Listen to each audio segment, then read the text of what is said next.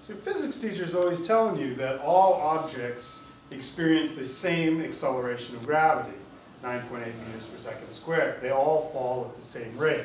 But everyday life experience tells us something different. We know, for example, I have a white fluffy piece of styrofoam and a penny here. We know the penny's going to hit the ground first. Feathers, for example, they go like this to the ground. Why is that? Well, it's something called air resistance. Let's do the experiment before we go any further. You can see the penny clearly hit the bottom way before the piece of styrofoam. And you're like, wow, big deal. That's what I notice in my everyday life.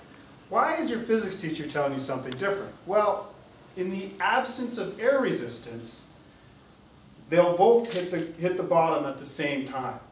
That is, both objects do feel the same acceleration of gravity, but when there's air in the tube, the air resistance provides an upward force, and that force is greater on the piece of styrofoam because it's less massive than it is on the penny.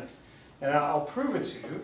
Let's suck the air out of the tube, and when we do that, then they should both hit the bottom at the same time, because now there's no force of drag in the upward direction.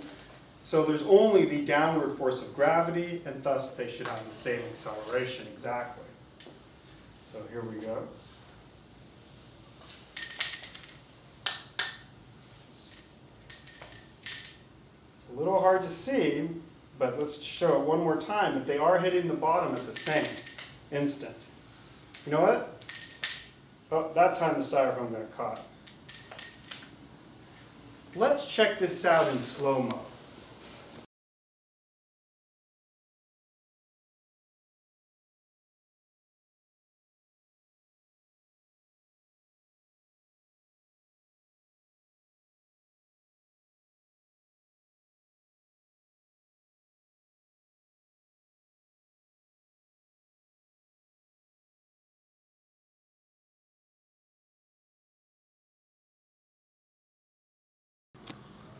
Great.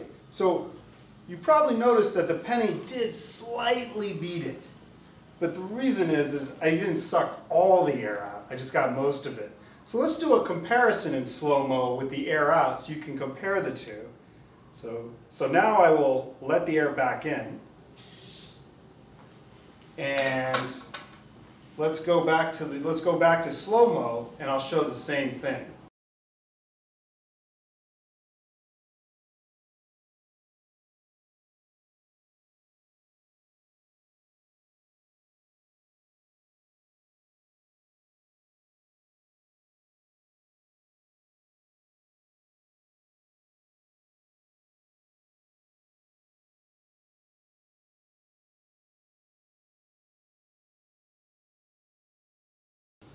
Finally, if you're still not convinced, here's a demonstration you can do at home.